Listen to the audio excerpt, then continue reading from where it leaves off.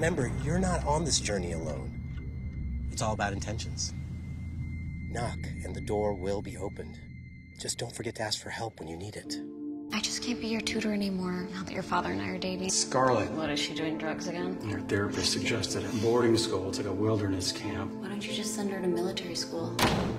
No, Daddy! No, please, Daddy! She needs to experience love. It'll transform her. This could possibly be the best time of your life. Just send me home. It's not how it works. Not every teenager gets the opportunity to find out who you really are. We have a new family member. Her name is Dylan. She's just detoxing a little bit. Hey.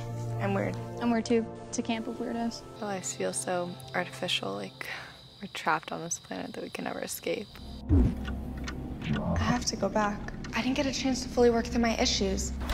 Richard! There's no guarantee you'd do anything differently the next time. Scarlet, the only one you can save is yourself. I want to see Dylan. I can't do that, Scarlet. I hope we do it better this time.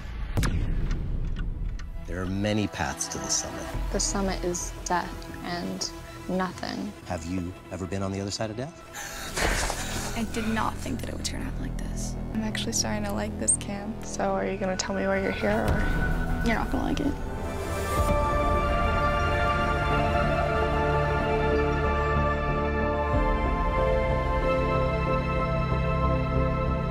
Love that we have for each other is the very purpose of our existence.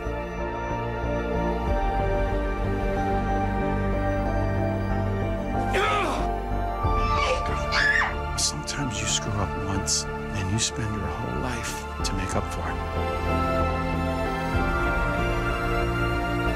You will have to repeat a year. Please, let me go back. I am sorry, Scarlet. You cannot.